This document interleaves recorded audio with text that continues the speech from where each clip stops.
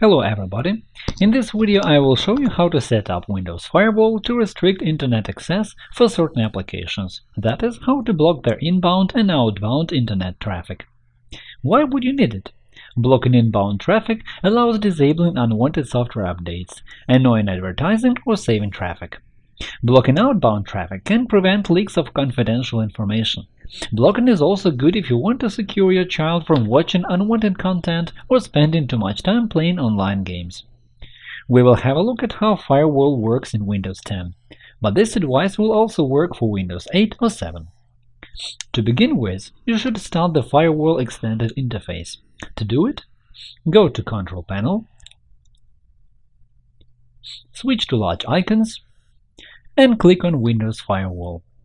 In one of the previous videos, I have already shown you how to open Control Panel. You will find the link in the description. In the Firewall window, click on Advanced Settings. The Firewall extended interface has a lot of settings. Make all changes very attentively and do exactly what this guide tells you. If you set certain things wrong, it will result in lots of problems in the work of your computer. In our channel, you can find a detailed video on how to set up, enable or disable Windows 10 Firewall. You will find the link in the description. In the left navigation pane, select Outbound rules. The system will show all rules created before, and don't be surprised to see dozens of entries created by Windows. In the right pane, click New rule. By default, you are suggested to create a rule for a program, so confirm your choice by clicking Next. The next step is to show the path to the executable file of the program to block it. With the example of Opera browser, we'll see how Internet connection can be blocked. You can either enter the path to the exe file manually or use the Browse button. If you choose the second option, the system will automatically replace a part of the path by the environment variable. An important note: for a number of reasons, environment and variables may be determined incorrectly by the system. If you see that a blocking rule doesn't work properly, edit the rule by pasting the full path to the file into the input field. Another important note: in most cases, blocking the executable file of a program is enough to restrict its Internet access. However, this approach may not work with online games. For example, if you want to block access to Minecraft game servers, you should block the corresponding Java application. Executable file java.w.exe, as the game connects to the Internet via Java. Confirm the choice of file by clicking Next. At the next stage, confirm the choice, block the connection by clicking Next. Your next step is to choose when the rule should apply. By default, all elements are checked. They determine if the rule applies depending whether the computer is connected to a network which you define as public or private. An important note: if you choose private and uncheck public, it means that the program will have access to resources of the local network, but it will not have access to the Internet.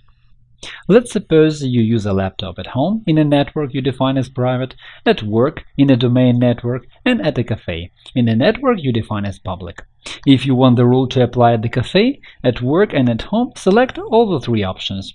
If you want it to apply only in one of the three cases, select the corresponding options. If you have doubts, just leave all the blocking options enabled by default. Confirm the choice by clicking Next. The last step is to give this rule a name. Think about a name that makes sense so that you will be able to find it easily later. At this point, you can also describe this rule so you will be able to remember why you created it after some time. Windows creates a lot of firewall rules automatically, and all of them have quite fancy names. To make your rule stand out, name it Blocking Opera Browser. Close the wizard by clicking Finish. Now there is a new item on the Outbound rules list. You can double-click on it to add it. For example, you can specify the users for whom this rule will apply or not, or decide that only a certain protocol should be blocked, TCP, and so on.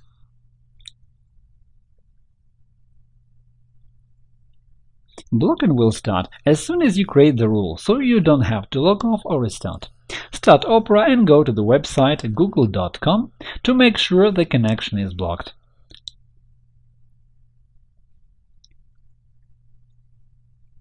If you need to disable the blocking, you will have to return to Windows Firewall Advanced Settings, left-click on the rule to select it, and then disable or delete it.